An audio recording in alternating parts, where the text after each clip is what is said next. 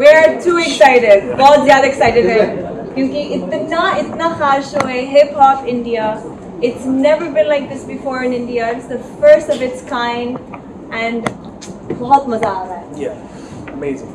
And क्योंकि ये जो वर्ल्ड है ये बहुत सारे लोगों ने देखा है, सब सुना है, तो ये जो दिखाना है, जो नया वर्ल्ड है, जो आधा मैंने भी नहीं देखा था इसके पहले कि ये अंडरवर्ल्ड क्या होता है, अंडरवर्ल्ड बोल रहा हूँ, अंडरग्राउंड क्या होता है अंडरवर्ल्ड क्या होता है, अंडरग्राउंड क्या होता है. सो अंडरग्राउंड इज इसका कल्चर, इसका सब कुछ ना मुझे भी इतना डिटेल में नहीं पता था, लेकिन इस शो के दौरान थ्रू मुझे भी सीखने को मिल रहा है, पूरी ऑडियंस को भी दिखेगा.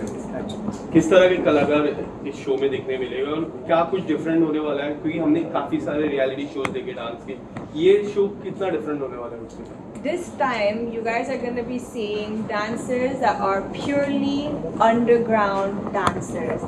They are not your regular जो आप लोग हमेशा देखते हैं ना टीवी में, the dancers that we have on our reality shows, these are different. They're from the underground hip hop world.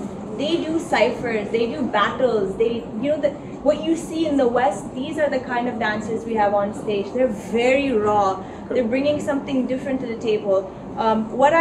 What I enjoy the most, जब भी एक performance है हमारे सामने, एक ही चीज़ जो बहुत important है, they're embodying the hip hop world, the hip hop culture, through their moves, through their fashion, the way they speak, the lingos used.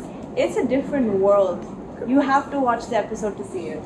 So Remo sir, underground hip hopping की बात करें तो कहाँ से सबसे ज़्यादा कंटेस्टेंट आ रहे हैं? क्योंकि पुणे में भी है काफ़ी underground hip hopping, surprise Mumbai में भी है. या आप लोग सरप्राइज हो जाएंगे कि कहाँ से आ रहे हैं. बिल्कुल हम लोग को सिर्फ इतना पता था कि ये पुणे में होगा, दिल्ली में होगा और ऐसे बड़े मेट्रो शहर में होंगे, लेकिन आपको आइडिया नहीं है कि कहाँ से आ रहे हैं. छोटे शहरों से, छोटे जगह से जहाँ पे नाम भी नहीं पता है मुझे, वहाँ से हिप हॉप लेके आ रहे हैं, वो भी प्योर है. In its purest form. Yeah.